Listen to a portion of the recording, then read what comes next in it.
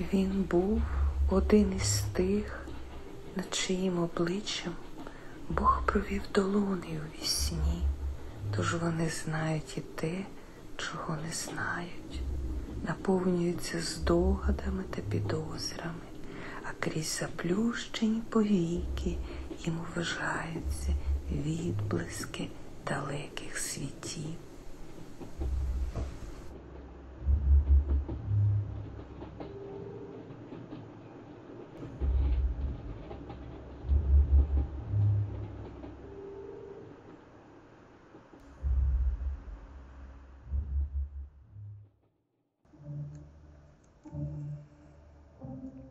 Który z nich to ja?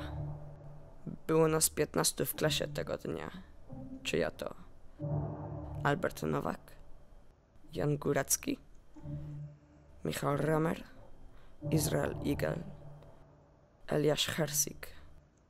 Nikt nie zauważył jego lewego ramienia w cieniu, które dotknęło mojego prawego barku. Zamarłem z piłą w ręku. Dlaczego on wybrał właśnie mnie? Czy zrobiłem coś nie tak? Może źle trzymałem piłę.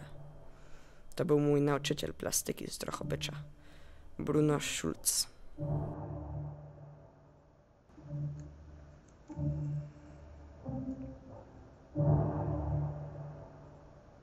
At the furthest edges of the Austro-Hungarian Empire, in the foothills of the Carpathian Mountains, lay the small provincial town of Drohobycz in the Kingdom of Galicia. Here, Bruno Schulz was born 12th July 1892, the youngest of 3 children, to a family of assimilated Jewish merchants who owned a textile materials shop on the market square of the town centre. He grew up in a multicultural swarm of nationalities, where the more numerous Jewish population lived side by side with Poles and Ukrainians in a tenuous relationship. He wrote in Polish, was fluent in German, and his Jewish heritage exerted a marked influence on his artistic and literary imagination. As a student, he briefly studied architecture in Lwów and later in Vienna, and as an artist he was entirely self-taught. He would spend his entire life in his native Drohobycz, making his living teaching drawing and crafts at the local high school. And likewise, his entire life would end in Drohobycz, only 100 meters from where he was born, when murdered by a Gestapo officer. So it is, so it happened, unprepared for and completed, at an accidental point in time and space, without settling of accounts, not arriving at any finish line, as if in the middle of a sentence, without a full stop or exclamation mark, without judgment and wrath.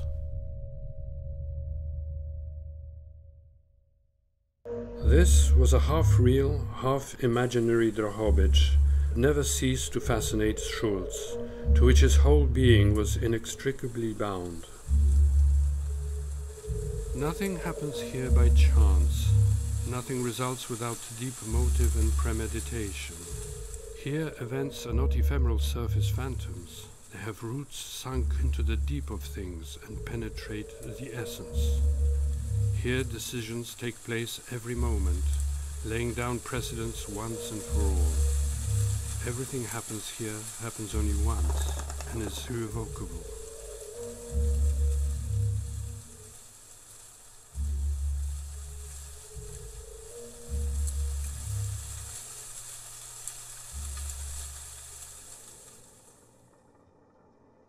In the mid-19th century, oil was discovered in the neighboring town of Bolesław. A black gold rush ensued, and Bolesław became one of the largest oil towns in the world, a veritable wild American Klondike with its streets literally awash in oil. Drohobycz would serve as its financial center, and of which the Jews, both rich and poor, would play a vital role. Bruno's older brother, Isidor, was technical director of the Galicia Oil Company. At the time this photograph was taken, Isidor was financially supporting his close family as well as supporting Bruno artistically. Isidor had also opened the Urania Cinema in Drohobycz, where Bruno was a keen viewer and confided his enthusiasm for Walt Disney's cartoons. In 1920, at the age of 28, Schulz began work on a cycle of graphics entitled The Book of Idolatry, to be offered for private sale in a hound-bound portfolio. The cycle displays some 20 images of an undisguised confessional nature in which Schulz himself is one of the main characters in the drama. They depict a secret zone of men in varying states of masochism, obsessively worshipping a female idol who reigns imperiously.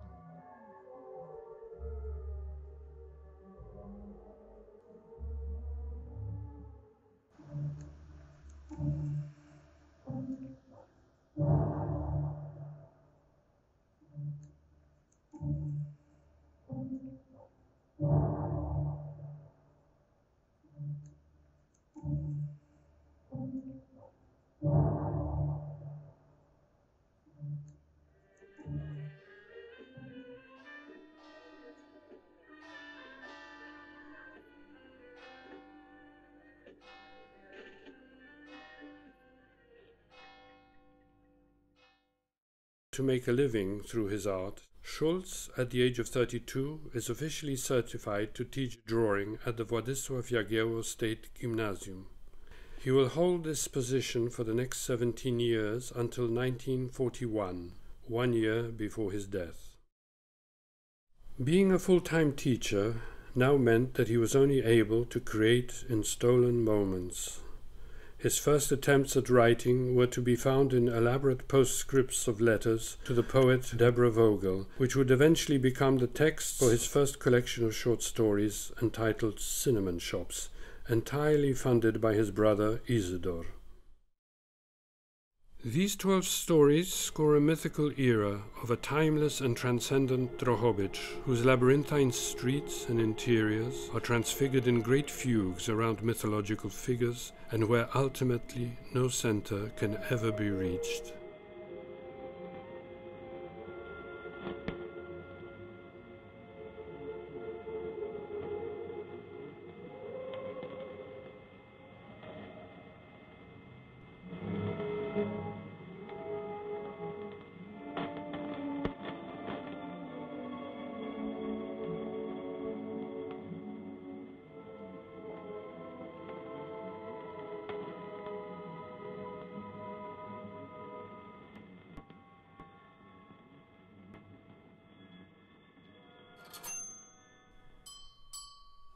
(1935).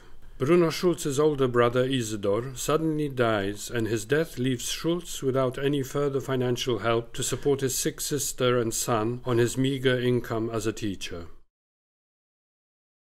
In the same year, Schulz becomes engaged to Józefina Szelińska, to whom he will dedicate his second collection of short stories entitled Sanatorium Under the Sign of the Hourglass. You know as well as I that from the point of view of your home, from the perspective of your own country, your father is dead. This cannot be remedied. That death throws a certain shadow on his existence here.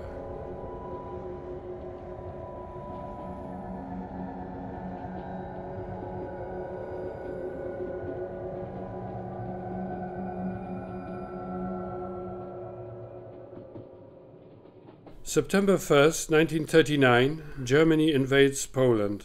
In accordance with the Molotov-Ribbentrop Pact between Hitler and Stalin, a defeated Poland is now divided between the two of them. Drohobycz is immediately annexed to the Ukrainian Soviet Republic.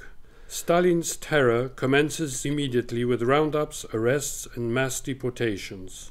Schulz has little future as either writer or artist. He continues to teach in what is now a Soviet school. In 1941, with Operation Barbarossa, the Germans attack the Soviet Union and retake Drohobycz. Schools close and Schulz loses his job.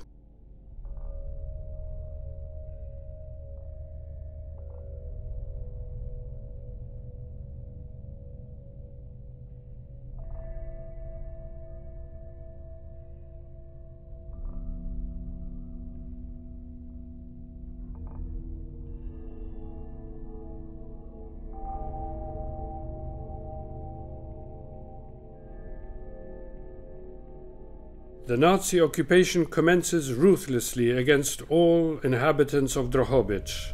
Under the most zealous murderer of Drohobycz Jews, the Gestapo officer Felix Landau initiates forced labor, deportations to death camps, and mass killings.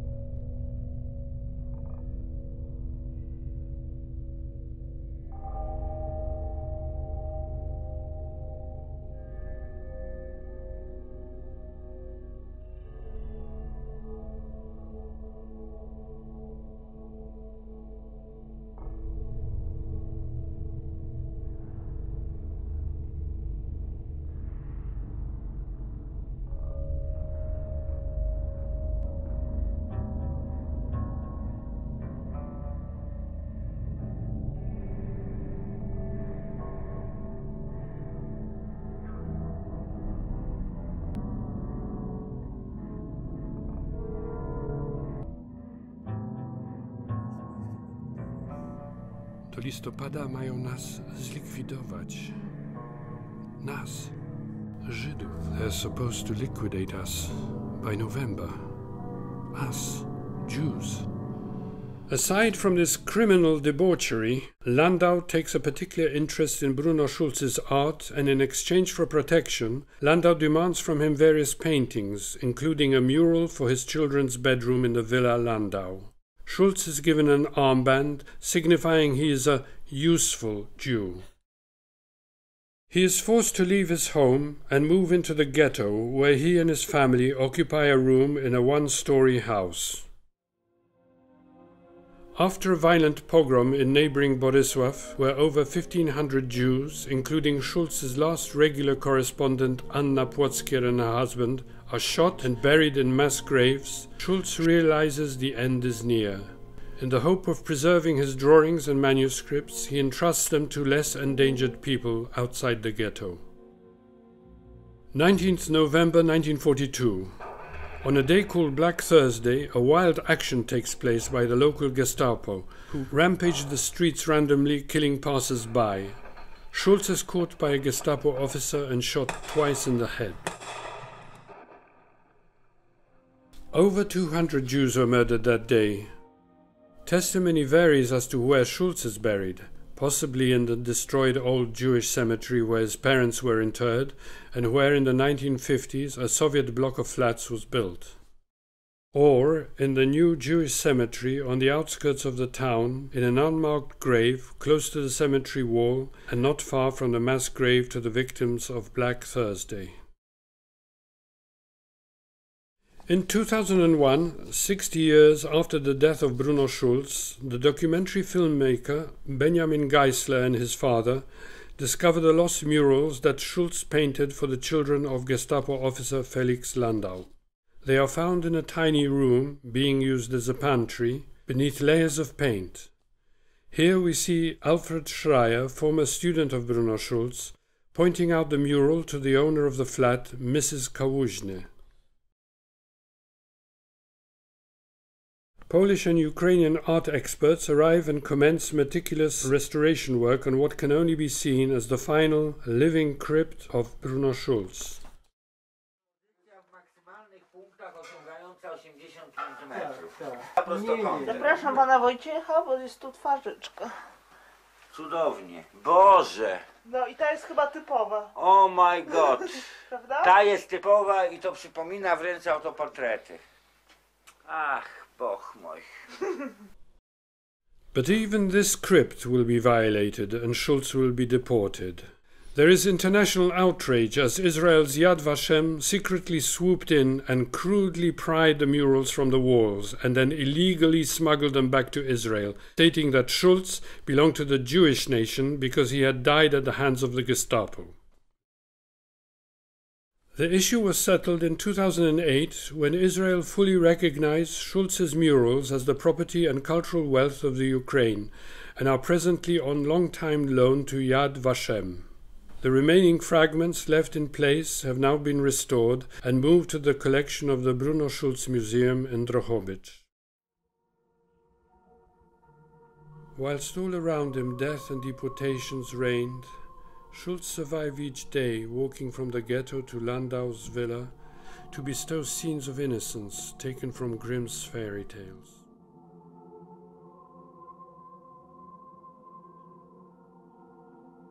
Little would he know that this self-portrait of himself, painted on a wall in Drohobycz as a carriage driver, that he, Bruno Schulz, wouldn't survive this fairy tale wearing the helmet that he had hoped would protect him. This can now only lend yet a further dignity to his much too brief life.